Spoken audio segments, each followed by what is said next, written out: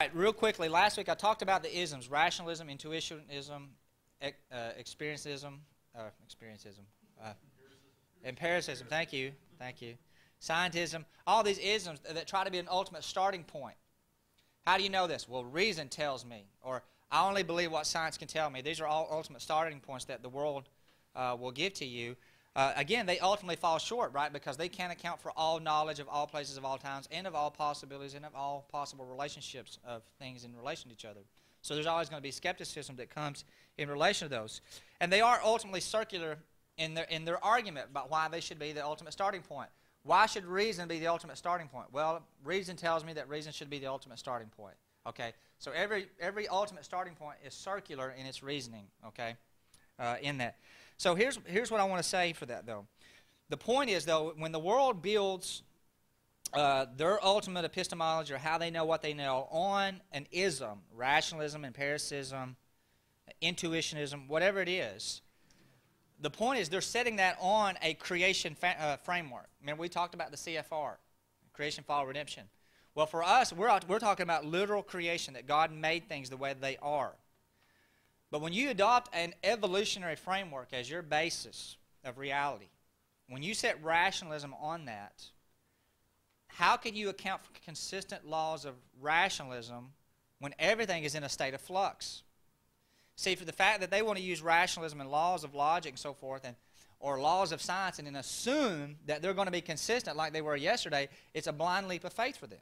Okay? So my point on that, down under D, number 2, when they base their starting point on an evolutionary framework, it's quicksand.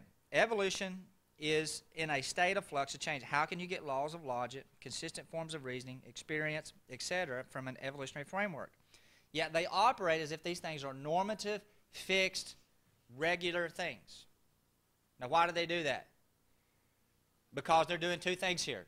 They're seeking to suppress the truth of God, but also they have to live with the truth of God. Why? Because this is God's world, and they have to live in it. They can't operate otherwise. But that's an inconsistency, and that's where you need to call their hand on that. Okay? All right, real quick, I'm going to go through Kokel's book here. If you don't have that book, Tactics, it's a great book to have on dealing with some basic questions. I always ask people when they make statements, how do you know that? How do you know that? Okay? Why do you think that way? Can you explain further what you mean? What do you mean by that? And this is, again, where we talked about the importance of definitions, because they may not mean what you think they mean by that. So always ask for clarification. Make them be able to articulate their position. Says who, right? That's what every debate comes down to that. Either God says or man says. That's every debate in that. So what you'll find is unbelievers make claims, but Christians let them get away with it. Like, if you're going to make a claim, you're going to have to back it up by something. You're going to have to give me proofs or reasons about why you say this. Don't let unbelievers get away with that. So lead the way for them. Often their objections are not thought through. I just think the Bible is just full of errors. Well, let's talk about those errors. Which ones are you seeing? What do you think? Why do you think there's errors? Which ones do you think specifically are errors? And I've asked unbelievers that before. They just said, well, it's just been corrupted. And then they just keep making statements. I'm like, well, okay, I've heard you. You've said it's corrupted, but, like, where's it corrupted? Well, it's just, over time, it's just not the same as it was in the beginning. Like, okay, you're still saying the same thing you just said a while ago. Like, give me proof of this. Show me where and what you're talking about, okay? And you'll find that, I've said this before, unbelievers have a lot more bark than they do bite. And a lot of Christians are afraid to engage, like, because they make these audacious claims, and Christians are afraid to take them head on with that. Yes? Okay, one time in particular, regarding your comment about the argument that the Bible has been ripped beyond recognition. Whenever I was debating my old youth pastor when I left that church, I left for certain reasons, and I proved everything I had from the Bible. He sort of had nothing to say. He said, well, you want to talk theology, let's talk theology. Let's be real. The Bible is like a game telephone. Yeah, the telephone. What would you say to someone like that? Which I did say something back to him. So what would you say? Yeah, the illustration of the telephone game is a popular idea that the Bible's been corrupted, because they say, they try to say that the Scriptures were not written at least 50, 60, 80 years after the events happened. Actually, those dates are probably too far out. There's a lot of ways you can go with that. First of all, he doesn't understand a auditory culture. Now, we're a visual culture in the sense that we write things down, they're encoded. I mean, there's hardly anything done today that's not written down. But in auditory culture, there was a lot of mnemonic devices, and you can find some of these in the Gospels and in some of the writings about how the structures of the passage and so forth are laid out so they're easily memorized. I forget what psalm it is. Is it Psalm 119, the longest psalm? It starts with every A, B, C, D, E, F, G, so to speak, of the Hebrew alphabet to memorize that. So, and not only that, there's a huge community there to keep it from being corrupted in that. I mean, Luke tells you, I would take you to the Gospel of Luke. Luke says, well, look, he looked in historical documents. We don't know what all he looked at, but he said he researched historical documents to make sure in the accuracy of these things. And then he cross-checked it with other references to make sure it was on cue. And so you have to remember that if you came out and presented anything in the early church that was contrary to what they knew, they'd been all over it and said, no, you're wrong on this, because they were seeking to hold the testimony of Christ real true. And the passage in Corinthians 15 where Paul says, it's the kata something, I forget exactly the Hebrew there, but it says, and that Christ died for our scriptures, and that he was raised, and that he was buried according to the scriptures. That whole phrase there is an early hymn or early doctrinal creed that was incorporated that Paul used. And there's some studies behind that to show that. But it dates back within about 7 years of the crucifixion and resurrection. It dates back, that part of Corinthians dates back that early. They sang these songs, they sang scripture in song form. Well, some of them, the Psalms, they would have. But you could memorize it. Yeah, but it wasn't just like Jesus told one person, right? He told thousands of people this. And so there was all kinds of accountability around them. You know, if they came in preaching, Jesus said this in the middle of town, they'd say, nope, no, he didn't ever say that. His argument was the Old Testament about, people killing people and then loving your enemies in the New Testament. He said, well, the Old Testament must have got ripped beyond recognition. Yeah, the problem is there's just no evidence for that. I mean, just you look at all the manuscripts and they're all the same. I mean, you're going to find a letter difference here and there because some copyist made a mistake, but you're going to find Psalm 23 says, the Lord is my shepherd in that manuscript, and then if you go 300 miles away and find another manuscript, it's going to say, the Lord is my shepherd. It's going to be the same thing. So, but we'll talk more about this after class. Okay, you're good. But hey, here's something I've seen in leading the way with unbelievers. Keep them on task. What I've found in engaging our unbeliever friends is that they want to throw 100 issues at it. Well, the Bible's been corrupted. How do you know that Jesus rose from the dead? Well, what about the Old Testament? And then what about, they want to pile it on you. And what you need to say is like, hey, you know what? Let's have an intelligent conversation about this. Let's talk about one issue at a time, okay? So you mentioned this first. Let's talk about that. So I'm going to let you ask me a question, but then I'm going to ask you a question, okay? Let's do that. One question, one answer. One question, one answer. And keep them on task, because a lot of times unbelievers will try to talk all around an issue and say, yeah, I understand that's a concern, and you're going to have a tendency to want to answer that, but say, but this is kind of what we were talking about. Let's come back and let's talk about this one thing here, okay? So try to keep them on task. Take the roof off. Take them to their logical, absurd conclusions of their worldviews. All ethics are relative. If they say things like that, well, let's see where that goes, okay? Just take their position and run into its logical end, which they will not do majority of the times. Saw the branch off you're sitting on. It's a self-defeating statement, basically, and we've talked about some of these before. But number 4 under E, you're just a Christian because of where you grew up. And I said to an atheist who said that to me before, I said, well, that's fine. I said, but remember that sword cuts two ways. I said, you're just an atheist because of where you grew up. No, I've thought through my position. Oh, okay, so you've been objective and I'm not, in that. But you'll see a majority of people's claims fall under their own weight. So when you keep asking why is that true, you're actually trying to get down to the core assumptions or presuppositions that they hold. And that's where you want the debate to take place, okay? Because that's where you're going to win the argument, okay? So last thing I'll say on this, and I'm going to let Craig be coming on up here, is don't always think that you've always got to be on the defensive as a Christian. Questions like this will turn the issue back. If you're going to make a statement, you're going to have to defend it. We're not going to go all over the place. We're going to deal with one thing at a time and see if your worldview can hold up under the weight of it and take account of it. Okay. All right, this time Craig's going to come up and talk to us about the Trinity.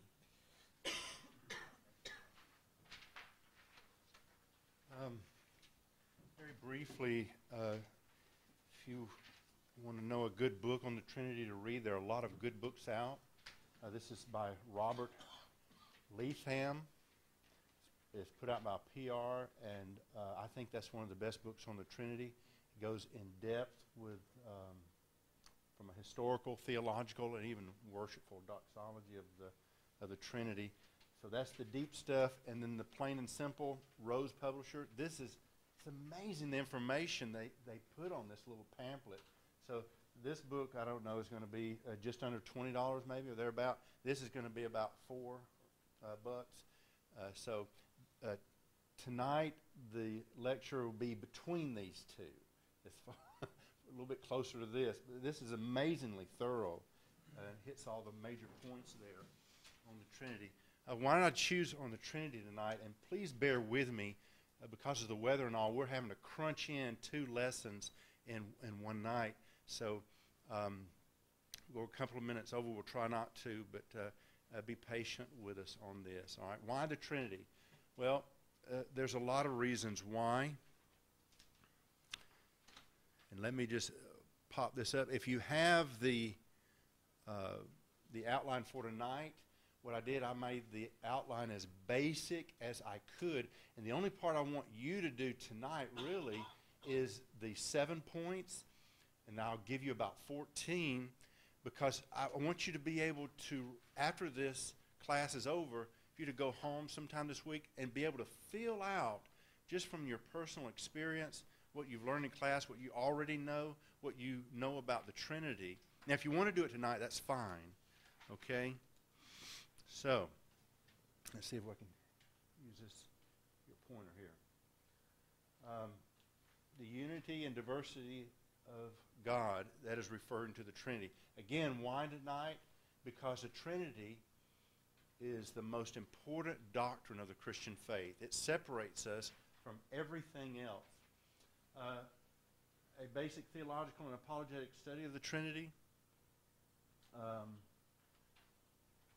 it blurry to you?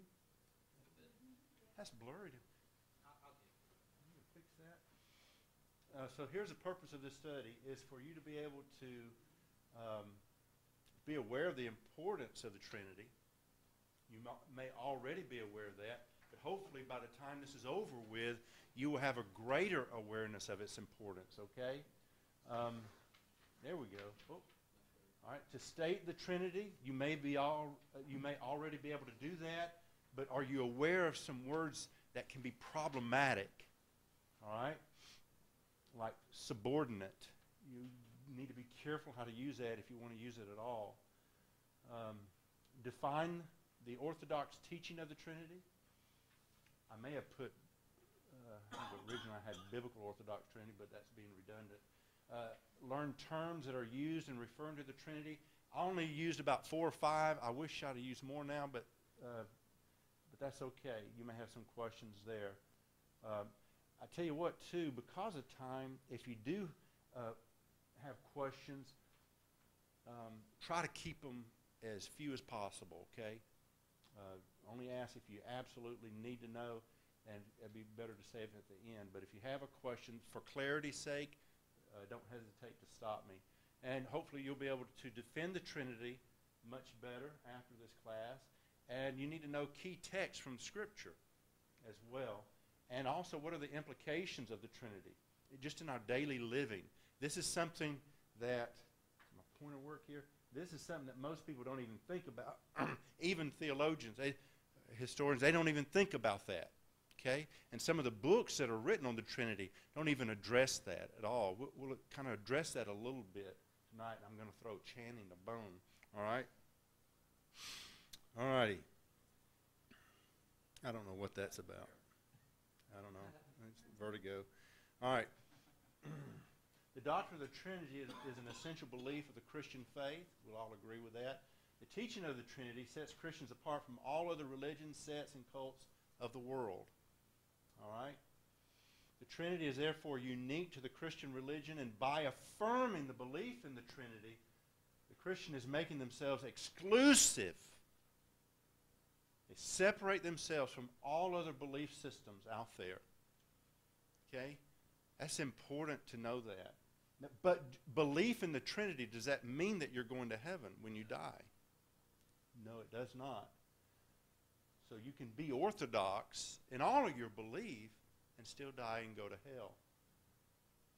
I like the comment that was made earlier. Let me read you a quote. Apologetics by itself has no persuasion. So that goes along with what you said. There is no persuasion in apologetics. The Holy Spirit must work there. If it is persuasion without them coming, and we're talking about Christian apologetics, if there is persuasion and they don't come to know Christ, then is it really persuasion? No, it's turning over a new leaf. It's not. We're talking about conversion in that persuasion. So if there's persuasion but not conversion, it's not a godly persuasion. In other words, the Holy Spirit's not there. Here's another quote. Nothing in the Christian faith is or can be divorced from the Word, prayer, and the Holy Spirit. Okay? Everything that we do, and in light of apologetics, if you divorce apologetics from the Spirit of God, there's no persuasion. Okay? And that's what we've been saying. That's what we want to communicate to you. That's important. By the way, a bad argument can be persuasive sometimes. Happens all the time. And good arguments can have little persuasion. Now, give me a little slack in using the word persuasion there, and because of what I said previously. But I've heard of an argument. Here's one I'll use very briefly. Professor who is now with the Lord today shared this with me, that a man who was converted in Alabama was great at evangelism, but he only knew one verse in the Bible. He was ignorant of God's Word in quoting it. He knew stories and whatnot. And he was at this a man's home. He come and knocked on the door, and he knew the man was at home, and the man didn't answer the door. He heard the door slam in the back and the gate latch, and so he runs around back and catches the guy coming out of the gate. And so he's witnessing to this guy, and this guy is a hunter. He likes to hunt, but this guy is witnessing to him, and he can't get anywhere with this guy. And he sees this tree, and he hears the dogs barking. He says, "You know something?" And he uses something I would never say, so unorthodox. He says, I hear there's a river in heaven, and by that river there may be a tree. And who's to say that there's no hunting in heaven? It's crazy. I mean, where's good, explicit, biblical, orthodox truth in that? That's a poor persuasion. But in that statement and what he had said previously, God used that, and the guy stayed around and listened to him because he loved hunting. And the guy was talking about heaven and there being a river and whatnot. And who's to say there's not hunting in heaven? Well, I would never use that. But the point of the matter is don't think that your biblical orthodoxy or your pedigree, your training, is going to persuade them. It will not. Now, we do believe that the Spirit is a spirit of truth. All right? So it's not like the Holy Spirit's going to use complete error or falsehood. We would not go that far. But how many of us in here is 100% biblically orthodox and without any need of sanctification in your mind? None of us. Okay? And the Holy Spirit still uses you and myself. So, all right. Here are some definitions of Trinity. Have you had time to look at that? The Trinity is therefore unique. All of these things to the Christian faith. Here's Trinity defined by respected theologians. First one comes from a pocket dictionary on theological terms by InterVarsity Press. The second one is bare minimum. That's by Millard Erickson in his little paperback dictionary of theological terms and words. And then the last one is from the Westminster Confession of Faith, which I like the most. I'll read that one. In the unity of the Godhead, by the way, our London Confession, I believe, is very similar to that. In the unity of the Godhead, there are three persons of one substance, power, and eternity. God the Father, God the Son, and God the Holy Spirit. The Father is of none, neither begotten nor preceding. The Son is eternally begotten of the Father, and the Holy Spirit eternally proceeds from the Father and the Son. Okay, here are some terms. How many of you ever heard of the economic trinity? You ever heard of the economic trinity? What about the immanent trinity? Matter of fact, the economic trinity is used in the sense of God's relationship of himself to us. It's what he reveals. It's what we know about the Godhead, Father, Son, and Holy Spirit, and what they do and how they act and form. In other words, the Father sent the Son. How do we know that? Because of the Bible. The Son died on the cross. How do we know that? Because of the Bible and history. Okay? It wasn't the Father who died on the cross. It was the Son. So in this way, think of it this way. It's what we witness of the Trinity. Okay? As opposed to the immanent Trinity, it's something we don't know about. We don't witness that because that's something before time and space. Well, it could be right now as well. But it's something that God does not reveal to us. It's the relationship of the Father, Son, and Holy Spirit in private. Okay? The immanent Trinity. God's knowledge of himself that we have no access to. Okay? Something that God just doesn't reveal. What would be a good verse in the Bible to substantiate the immanent Trinity?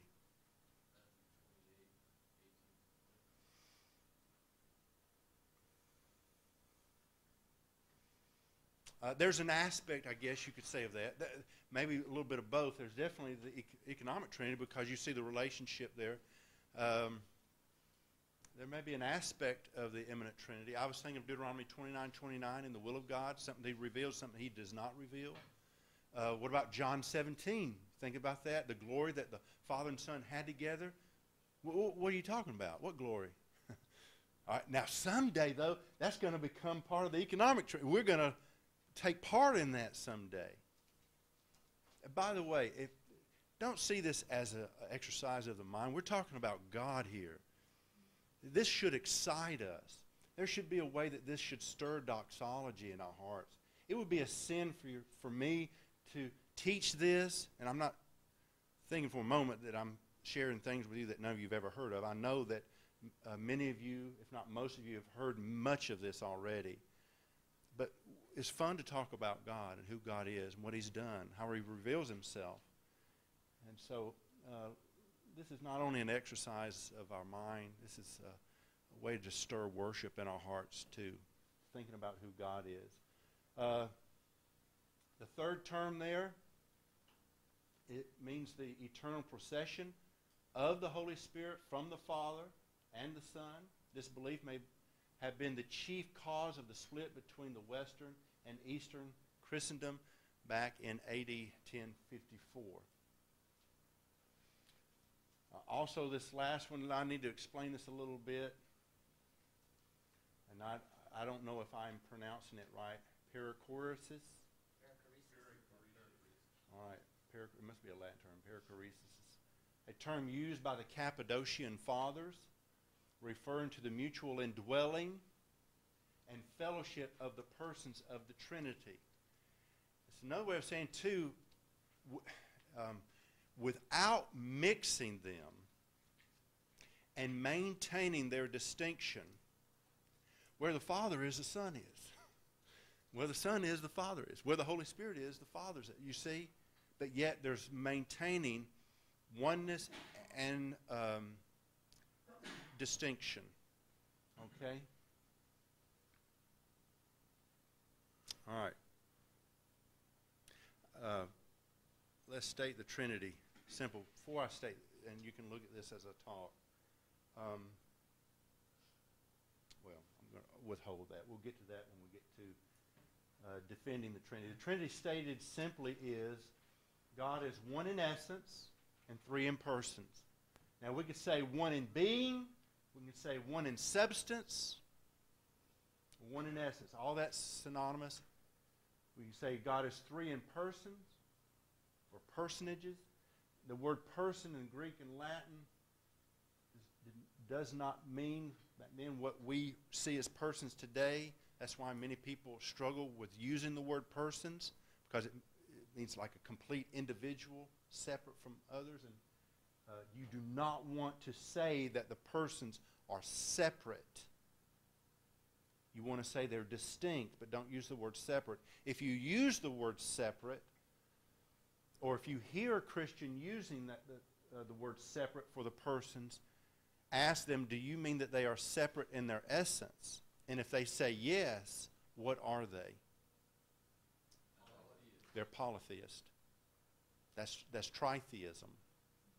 So they may be using the word separate and not being very particular. And if you say, are they three in being? And they say, no, there's only one being. Then they're, okay, well, they're saying the same thing you are. They should just use the word distinct instead of separate. One in being, one in essence. So there is one God, and you see the passages for that. And there are many. The Father is called God, and no one disputes that because over and over and over again there are many, many passages that substantiates that the Father is God. The Son is called God in the Bible as well. In John 1:1 and in many other places. The Holy Spirit is called God. In Acts chapter 5, verse 3 and 4. Okay? Who did Ananias lie to? The Holy Spirit. And in the next verse, who is the Holy Spirit? God. Okay? Very quickly, would someone look up 2 Corinthians chapter 3 and read verse 16 and 17? And by the way, this Trinity is a way of us explaining what is revealed in Scripture. Okay? Because of the language of Scripture, it forces us to this kind of doctrine. It forces us to believe that. Okay? Somebody read 2 Corinthians chapter 3, verse 16 and 17. Nevertheless, when one turns to the Lord, the veil is taken away. Now, the Lord is the Spirit, and where the Spirit of the Lord is, there is liberty. But we all, with unveiled face, beholding as in a mirror the glory of the Lord, are being transformed into the same image from glory to glory, just as by the Spirit of the Lord. Okay. The Lord and the Spirit are the same. Okay? The Lord and the Spirit are the same there. There are many other passages, and you compare this one with Exodus. Who would like to read Exodus 34:34? Because that's what 2 Corinthians 13:14 is alluding to. Somebody read that very quickly. Exodus 34:34.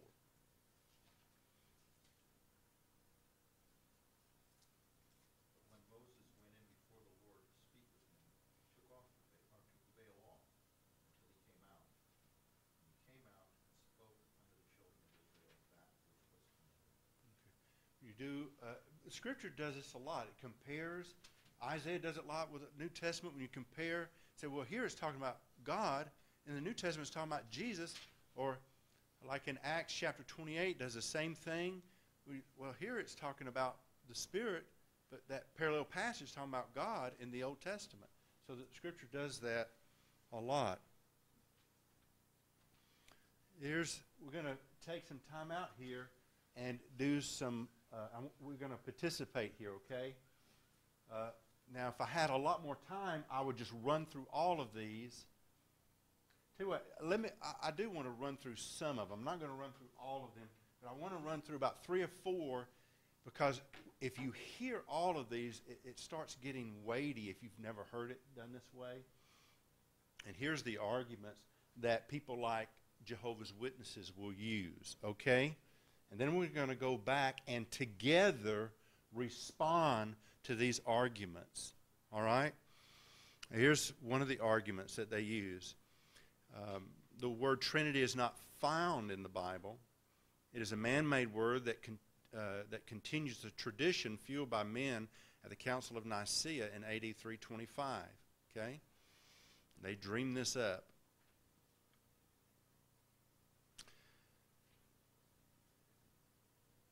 Jesus is not God because he was tempted. And the Bible says that God cannot be tempted. This is what James 1:13 says.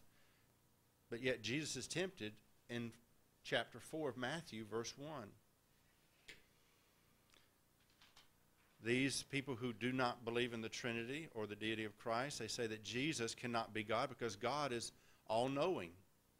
And Jesus did not know when the second coming would take place in Mark 13:32. Jesus never said he was God. He said that he was only a man. Go back and read 1 Timothy 2:5. That he was a mediator between God and man. The man, Jesus Christ. See, they're pretty witty how they take Scripture and twist it.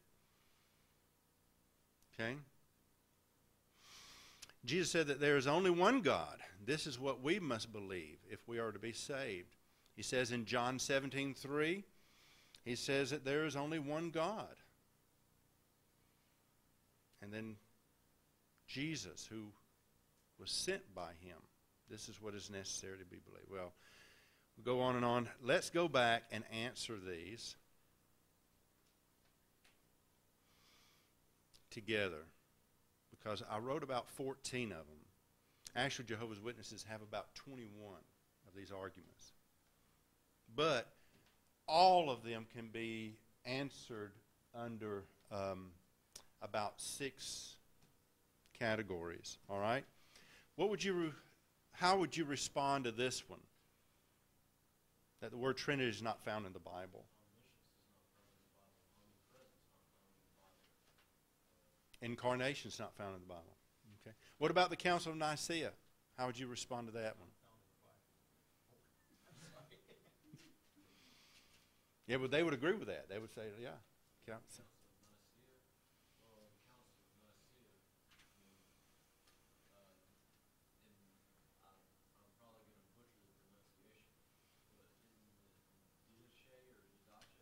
The Didache?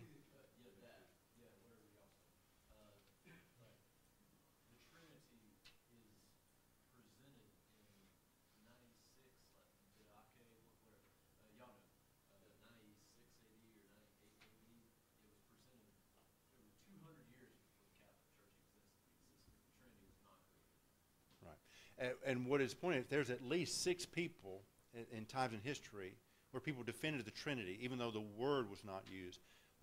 Theophilus is the first known person to use the word Trinity. Tertullian used it a little after him. So the teaching of the Trinity existed before the Council of Nicaea. Okay? And even the word was used before the Council of Nicaea. Did you? I usually dismiss it by just saying, well, is our standard history or is it the Bible? They say, well, it's the Bible. So let's don't debate about history. I mean, you can debate about history if you want to take the time, but I usually try to just throw history out the door when I'm talking to Jehovah's Witnesses on this point, because they want to pull from sources that they say supports their view and so forth. And so rather than just trying to entitle that knot, let's just go see if it's a biblical concept. Actually, that is the wisest way to approach it. I'm just saying this is an answer, but really the best way to approach them, because they've been indoctrinated and brainwashed, literally. If you meet one Jehovah's Witnesses, usually you've met all of them as far as what they believe in regard to the Trinity. Every now and then you'll come across, their apologists may have a different slant on things. But yeah, you say, well, I don't care about history. All I care about is the Bible. And I believe in the Trinity not because of the Council of Nicaea, or any council, but because of what the Bible teaches. Okay? Matter of fact, that's always the best approach in dealing with any group, is the authority of Scripture. Because ultimately, that is. But if you're talking to people who admire history, you can use that and supplement it. Okay? All right. Next one is, Jesus is not God because he was tempted. And the Bible says that God cannot be tempted. James 1:13 says that God does not do evil. Is that God cannot be tempted. Yet Jesus was tempted. How do we answer this? What is your response? What are the Greek words used for tempted in that verse? It doesn't get you out of it. Yeah. Knowing the Greek words does not help you in that regard. There are some distinctions, but the Greek words really don't help you there. Okay, well, you continue with the verse. Each man is tempted whenever he is drawn away by his lustful desires. Jesus was never drawn away by his lustful desires. He had an opportunity to. He didn't take it. Okay.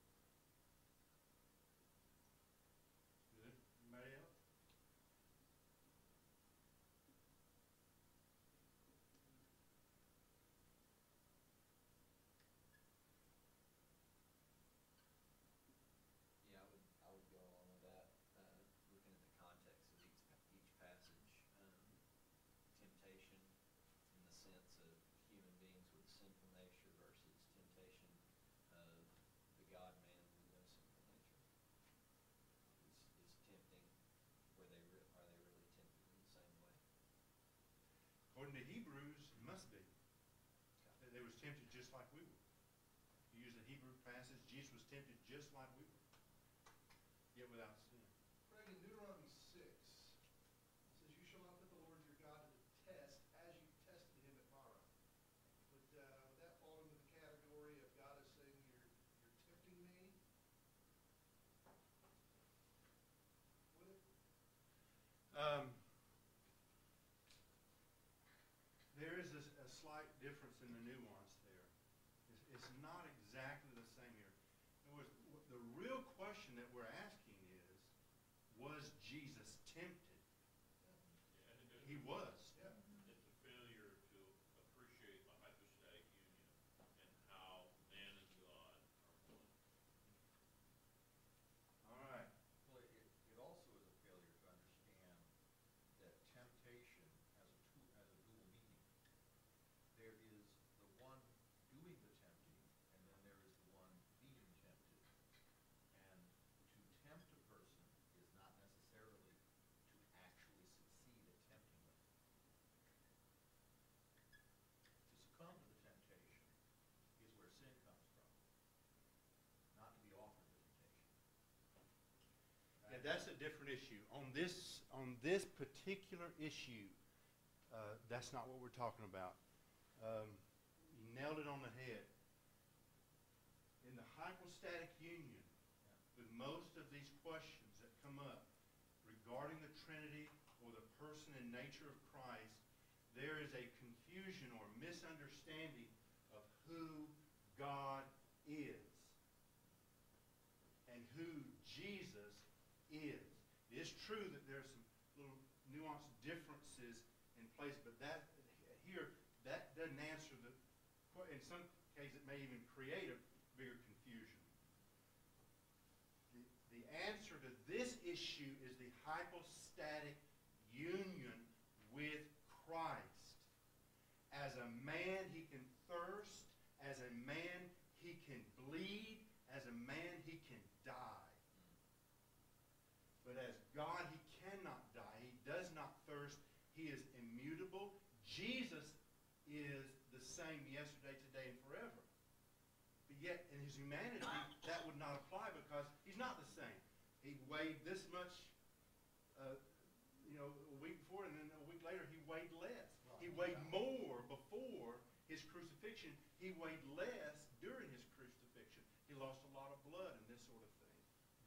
Another part of this is the unipersonality of Christ. There's one person. And what theologians have called the communicatio idiomatum, that those things can pass back and forth, Right. the natures with the person, but they can't pass back and forth between the nature. Right. Man can't somehow transfer to deity, deity can't transfer to man, but the divine can transfer to the person of Christ, the human can transfer to person. That's right. Let me simplify that term. What he's saying is that in the person of Christ with his two natures, you do not mix them. If you mix them, you have a hybrid. That's wrong. But in the nature of Christ, you do not want to separate them. Nestorius, although he may not have done that, it may have been more of his followers. However, he gets the credit for it. If you just separate them, then you almost have two natures and two persons. Okay? So you want to keep them together without separation and without mixture. Okay? The kenosis theories are problematic for me. This is a better explanation, although there are some forms of it that may be worth looking into, but I don't like them for the most part. Jesus took on human nature. He did not lose his deity in any way. That's the basics of Philippians 2. Yes, sir. This is really bugging me. Yes, sir. It's been some years since I heard somebody say it, but I have heard it said. It almost sounds like, if it's not understood correctly, it sounds like Jesus cheated the system. All right. We're going to get to that one. And a matter of fact, yeah. Okay, I'm going to be God, so I don't fall for temptation. Yeah. I'm going to be man when I'm hungry. All right, look at it this way, too. And at this point, too, Wayne Grudem is helpful. And he explains the temptation this way. You can imagine in my prime, I could press over 300 pounds, okay? You put 1,000 pounds on the bar, and let's put 2,000 pounds. As far as I know, no one has ever bench pressed 2,000 pounds. That would crush every man. Never okay? seen me. Okay. And we get on there, we can't even budget, and so we can't budget. But Jesus gets under, or a man gets under, and he lifts the weight. Now, all of us have felt the pressure and the weight of that 2,000 pounds. And we could not succumb it or overcome it. Jesus is like that with sin. He felt the full weight of sin. He just held it up. We couldn't. So temptation works that same way in that he was tempted like us. He did not succumb like the first Adam, who was sinless even in his nature. Us guilty in our nature. But so I think, read Wayne Grudem in his systematic theology, the illustration he gives with temptation there. I think it's good.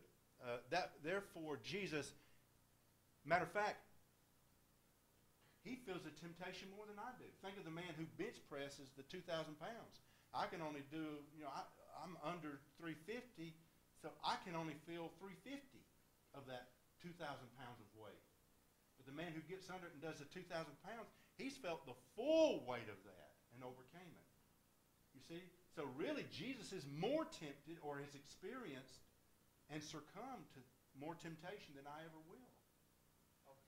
Overcame. Yeah, overcome. You understand what I'm saying? He's overcome temptation. And not only that, he was tempted in ways that I am and beyond. I'm not tempted in ways that he is. I've never been tempted to turn rock to bread. So I don't think anyone else has it. I don't understand how this answers the question, because it's not who overcame temptation, it's was he tempted. So I mean, Yes. so I'm still confused. Yeah. How? He felt the weight of temptation. Think of temptation as a weight. And he felt the weight of it. But not only that, he felt the weight of it more than we could, because he had full understanding of its implication. The answer is Jesus was tempted. The problem is their misunderstanding of the whole counsel of Scripture. They're just taking these two passages and saying, see, God can't be tempted.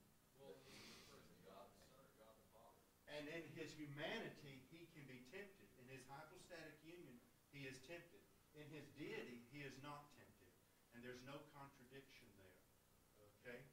There would only be a contradiction if we said Jesus in his full person and his person and his humanity and deity were tempted. That would be a contradiction. Sorry, I didn't mean for you to have to go. Yeah, No. Because I was confused. If there was not a hypostatic union, we would be polytheists. Yeah. Next, let's move to the next one. Jesus cannot be God because God is all-knowing and Jesus did not know the future. How would you answer this one? Same way. Through the hypostatic union. By knowing who Jesus is. Matter of fact, here we have some paradoxes in Scripture, right? Because in some places Jesus knows. And there's no way that you can know what he knows unless he's God. He knows the hearts of men and he knows where to, you go, hey, Peter, go fishing and you'll find a coin in a fish's mouth. I'm sorry, you don't know stuff like that. I tried that. It doesn't work. Yeah. So, all right. You'll catch this, and we'll go through this quickly. Jesus said that he never said he was God. Somebody read 1 Timothy 2:5. And now there are other passages as well. 1 Timothy 2:5.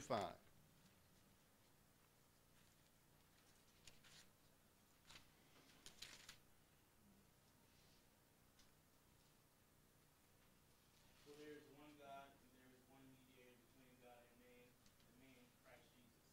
Now, a Jehovah's Witness and some other people will say, see there, even Paul knows that Jesus is not God.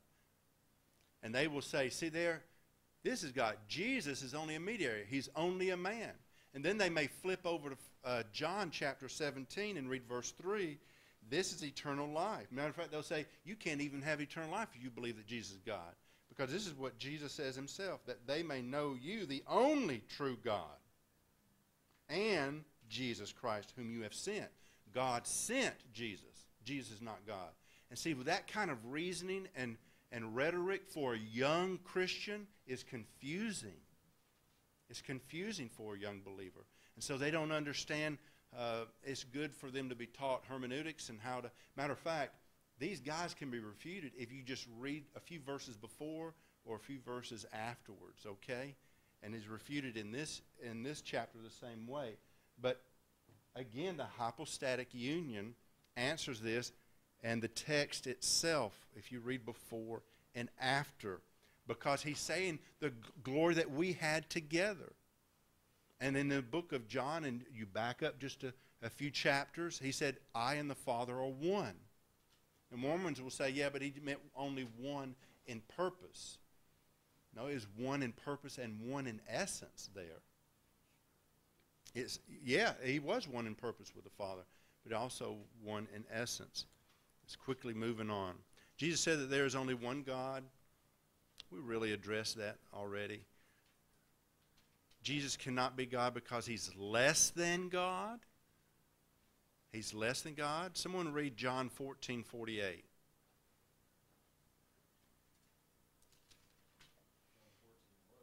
I'm sorry, John 14:28. I'll do it. You heard that I said to you, I go away and I will come to you. If you love me, you would have rejoiced because I go to the Father, for the Father is greater than I. See there, Jesus is less than the Father. He's not greater than the Father. As a matter of fact, he's even less than the angels. Hebrews chapter 2 says that he's less than the angels. So he's less than God and he's less than the angels. Why? Because he's only a man. Now that's powerful rhetoric to a young Christian who doesn't know Scripture very well. But what's the answer to this and those other Scripture? Well, it's understanding the difference between the economic trinity and the eminent trinity. That helps. And the hypostatic union. Again, yeah, Jesus as a man does not know the second coming. As Jesus as a man can hunger and thirst, and that is less than God. Because he can die. And he's less than angels in that sense. But guess what? The passage they use in Hebrews chapter 2, back up to Hebrews chapter 1. And what do the angels do? They worship God. And even God the Father calls the Son God. Angels don't worship angels. Go to Jude. And Michael says, the Lord rebuke you. So, anyway. Jesus is subject to God. Someone read 1 Corinthians 15:28. He says, see, he's less than God. And when you hear all of these all together, it is hard for a young believer to know how to respond to this if they haven't heard them or been trained. 1 Corinthians 15:28. Jesus is subject to God or subordinate to God. 1 Corinthians 15:28. When all things are subjected to him, then the Son himself will also be subjected to him, who put all things in subjection under him, that God may be all in all. How do you answer that? Again, the economic trinity can answer that. Well, the Father's role is this, the Son's role is this, and the Holy Spirit's role is this. But also, in connection to that, also the hypostatic union. All right? And it may not be as clear in some cases, but the economic trinity. You know, what's the purpose? Not only that, if we say and we argue here, well, this proves that the Son is inferior to the Father, then we would have to say, then we believe that women are inferior to men. You know the passage I'm thinking about? That women must submit to men, or wives must submit to their husbands. Not because husbands are superior. Just as Christ is head over the church, man is head over the family, his wife. That doesn't mean that Christ is ontologically subordinate to the Father, but he is submissive to the Father in his person. Okay? And if you want to use the word subordinate to the Father in his person, but not in his eternal or being or essence, that's okay. It's just a little scary when you use the word because of the heresy of subordinationism. All right, next one. Jesus is not eternal like God is because he has a beginning. And they use the Colossians 1:15 that he is what? The firstborn. You've heard this one. And then they go to Proverbs chapter 8, verse 22, and going to a passage. There is a little bit of controversy here, agreed with Christians. Some Christians believe that Proverbs 8 is referring to Jesus. I don't. I think it's a personification of wisdom. Okay? Y'all with me on that? You don't have to be. We can disagree on that. But I think Proverbs 8 is a personification of wisdom. All right? Some things might apply to Jesus, but they go to that and they use that because it seems that there is a beginning there. How do you interpret the firstborn? Well, Joseph was the firstborn, but not by birth, but by rank. Okay. All things were handed over to Basically, he was heir. Firstborn, it means heir of all things. And because Jesus is the Son of God, simply because of his rank, he is heir of all creation. Okay? Firstborn can mean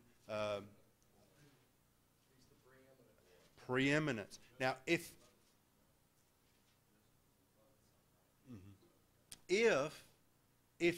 at this point say, well, if I hold to what you believe, that he is Jehovah's first creation, and when I go on and read the passage, it doesn't make sense. Because it says that he created all things. And that nothing was created that was not created by him. When you read John 1:3 with that, and Colossians 1:15 and following. So even if I assume your interpretation is right, it contradicts what Paul says later. So that can't be the meaning of the word firstborn. So it means preeminent, or first place, or heir of all things. Okay? So that doesn't mean that he was the first to rise from the dead? No. Right. No, not, The firstborn from the dead? no, does not mean that there. I was thinking of that passage because it says he's the firstborn, but there were those who preceded him as far as chronologically, not in superiority. Right. Right theology, wrong place. And other places, Paul uses that firstborn in the sense that other people have died, who like Lazarus and others, Jairus, but Jesus is firstborn, as Paul uses in Corinthians, first fruit. In that sense, that would be the right way to use it, in that we will be modeled after him, and that Jesus is the first one born, or the first fruit, that we will be modeled after him, and he will never die again. But he remains human, fully God, fully man. But there in Colossians, it would not be viewed that way. Just to throw pork chop into the temple here. Matthew 1 says that he did not know her sexually until she had brought forth her firstborn son, named Jesus. So they throw that up and say, well, what you're saying about firstborn, here we have it in Matthew 1, it's clearly referring to the child that was born. Right. And we get to the first begotten in one of these passages here. I think I bring that up in one of these. The Trinity is confusing because God is not the author of confusion. You read 1 Corinthians 14:33. It says God is not the author of confusion. And the Trinity is very confusing. It says in 1 Corinthians 14:33, for God is not a God of confusion, but of peace, as in all of the churches of the saints. And the Trinity is confusing. Therefore, the Trinity is not biblical. How would we respond to that? Well, number one, don't confuse the word confusing with the word mystery. The Trinity is not confusing. It is very basic and simple. The Bible clearly says there is one God. Over and over. That's not confusing. And the Bible clearly says the Father is God. The passages are there. The Bible clearly says the Son is God. The passages are clearly there. the Bible clearly says the Spirit is God. Now, what is mysterious is how the three can be one. That's not confusing. It's mysterious. Now, some philosopher may say, well, that's contradictory. No, it's not. How is it not contradictory? Because we're not saying that the three persons are one person. We're not saying that the one God are three gods. We're saying that God is one in essence, three in person. And essence and persons are not the same thing. If essence and person were the same thing, that would be a contradiction. But as theologians have spoken in history, we have a subsistence to where you have a God existing in essence in one form, and yet, and I'm using the word qualitatively or in a qualified sense, he's manifesting himself three in persons. Now, we don't buy into modalism because he is three persons for all eternity, coexistent and co-equal. Okay? So just because a person may use the word manifestations doesn't make them a modalist. If they say they are co-equal, co-eternal, and co-existent. Okay? That there is an economy in the Trinity. The simple way, too, to distinguish between the essence and the person is the what and the who. Right. God is one what and he Three who's, yeah. And that's a good way. I forget who used that. Someone before him. But yeah, he does that. Norman Geisler uses that. Craig Branch from Watchman Fellowship was the first person I heard use it. Yeah. One what, three who's. Yeah. So, yes.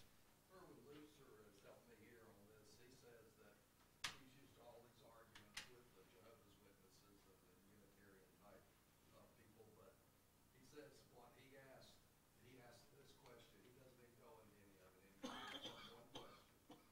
He asks, do you worship Jesus? And he said some Jehovah's Witnesses will say yes.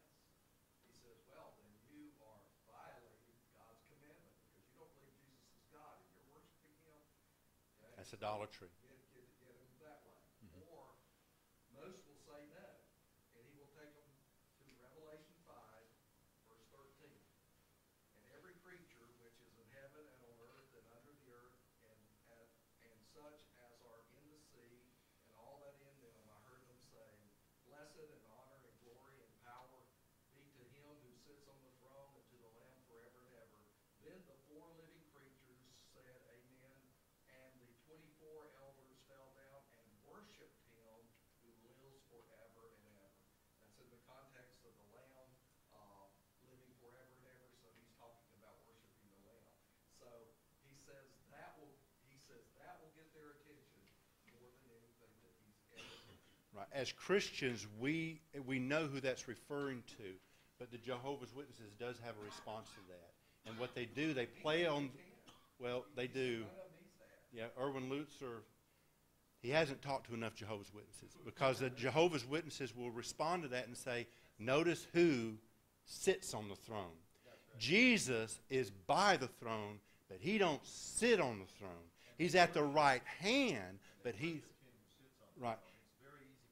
Right. So they dodge that one right there. The better way to get to the Jehovah's Witnesses is Hebrews 1 and with other passages. They're worshiping Jesus, though. We see that as clear, but they play on the word throne, and there's a better way to get out.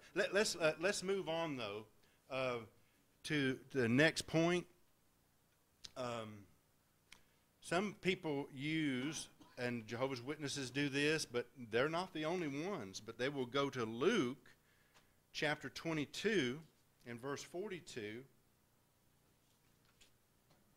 And they say, Father, if you, this is during Jesus' time in Gethsemane, the Garden of Gethsemane. Father, if you are willing, remove this cup from me, yet not my will, but yours be done. And they play on this, again, not knowing the nature of Christ, fully God, fully man, and say, Well, because there's, what is there? If Jesus is God, then can God be schizophrenic? Is he having a battle with his will? If Jesus is God, why is his will different from that of God's will? Well, because in Christ, now this is kind of a controversial one. Out of all of them, this is the most controversial with the Christians. Are there one will or are there two wills? Or is there one will or are there two wills with Christ?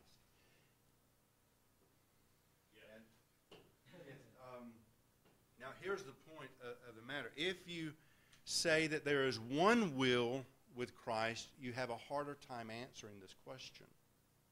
Okay?